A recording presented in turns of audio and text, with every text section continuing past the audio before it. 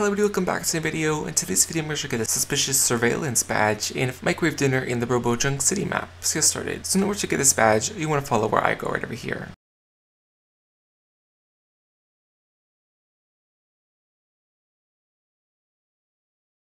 But once you reach this little alleyway, you actually want to get up to a higher level in this alleyway. So you want to walk over to the front of it right over here. So once you're at the front of this alleyway, you want to use this ledge on the left side over here and get up higher. Now once you're on the ledge, you want to use this wire pull to get up higher as well. And you want to continually use different objects right over here on these buildings to get up to a higher level. So from here, you can just float over to this air conditioner on the right side, and then you can float over to this sign, and then to the next air conditioner on the left. And then from here, you can press C to crouch, and then jump to get a higher jump boost, and then you can wall jump and float up to the top of this building right over here. Now once you're at the top of this building, you want to head over to the right side and head over to this next building right over here. Now once you're in this building, if you look across to the building you were just on, there is this one window that has a bit of a broken mark on it, so you actually want to break that. So you just want to carefully jump down and hover above it, and then fall and press X, breaking the window right over here. So once you break the window, inside should be the ticket right over here. That should give you the suspicious surveillance badge. So yeah, hopefully this was a help with you guys. You get the suspicious surveillance badge in Microwave Dinner. And yeah, I will see you guys next time.